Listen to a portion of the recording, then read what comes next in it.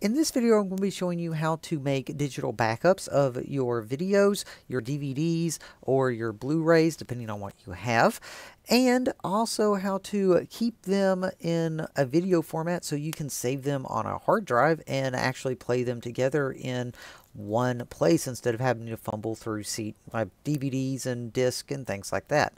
Now, I've been doing this for several years where I make a digital backup of my hard copies just in case something happens, because we all know that DVDs get scratched over time.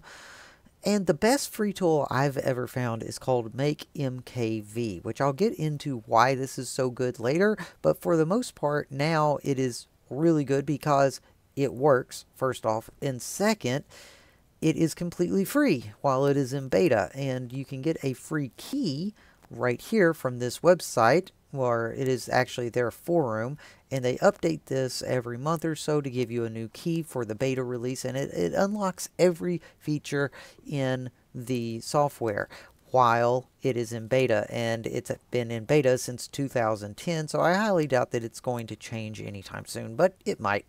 Now, if you want to bypass this, you can always go and purchase the product. I think it's like $50. It's not very much, so if you would like to buy it and just bypass all that, you can. But let's go ahead, open up Make MKV and see what it looks like. So this is Make MKV. It's going to come up, and currently right now I have a disk inside of the computer. It is a DVD of Charlie Brown Christmas, and I'm going to go ahead and click the DVD button. You could see that it had selected on there that there was a DVD found, and now it's going to go through here. It's going to look at all the different sections, and it's going to give me a drop-down list of all the different sections that it found and what I would like to select.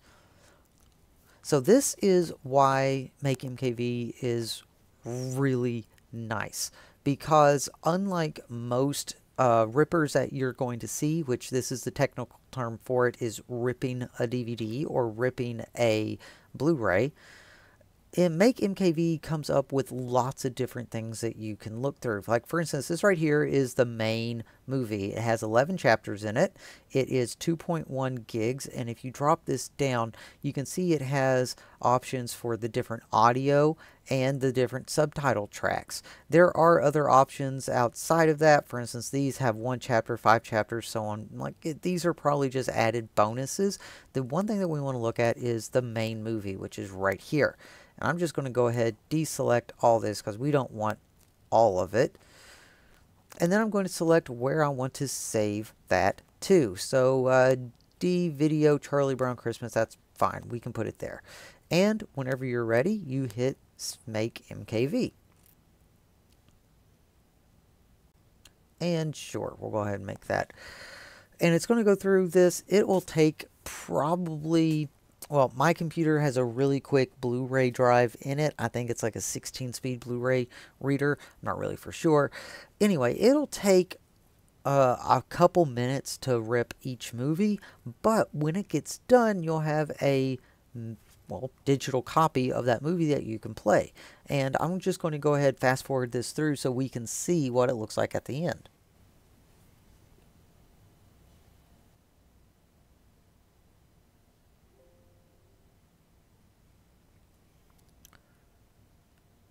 Okay, so as you can see right here, it has now completed.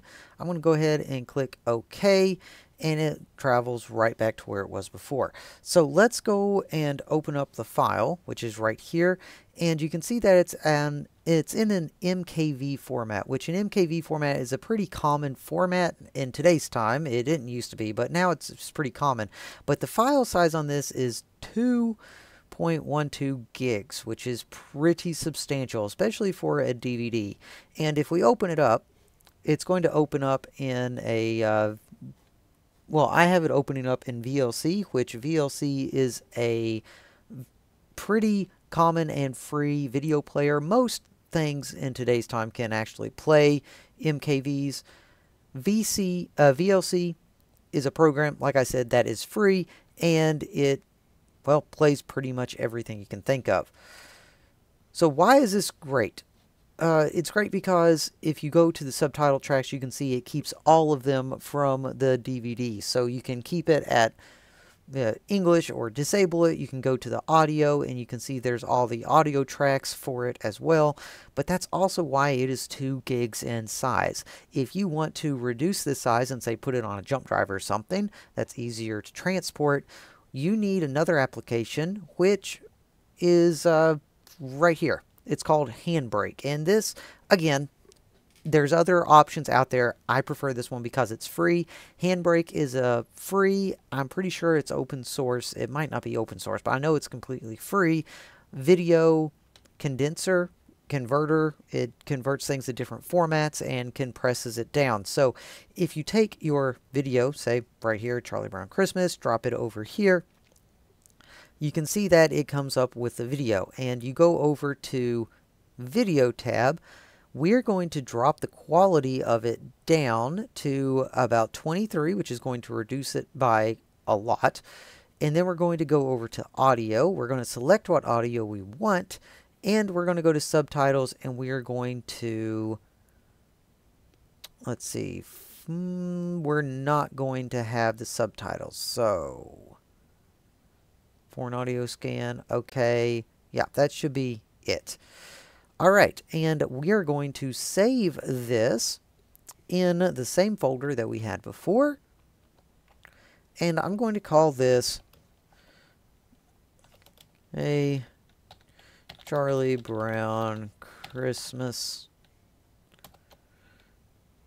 DVD rip. There we go. And let's make the format what we want to output it to. We're going to leave it at MP4. You can change that to other stuff, but MP4 is going to be the smallest file. And once we have that, all we have to do is go to Start Encoding. And this is going to take a little bit of time. Again, you don't have to do this. I just do this because it makes it a lot easier to store. And whenever this gets done, you'll see that it reduces the file size by quite a significant amount.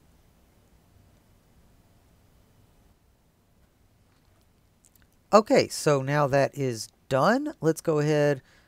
Oh, I forgot to add in the MP4. I believe is what we have it at. Yeah, MP4 at the end of that. So let's go ahead, add that in. .mp4. Okay, and now we see that we have the video. It is 340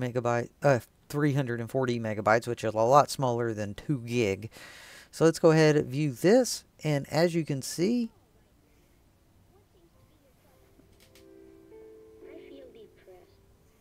it is the same video, same thing. We just don't have all the audio options and soundtracks, and it reduced the size by quite a bit.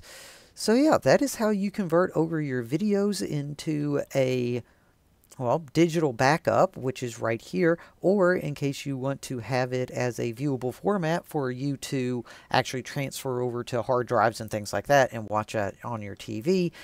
That is how you do that. Okay, thank you all very much. I hope that you have enjoyed this video. If you did, go ahead, give us a like, thumbs up, subscribe to us. Thank you very much. Have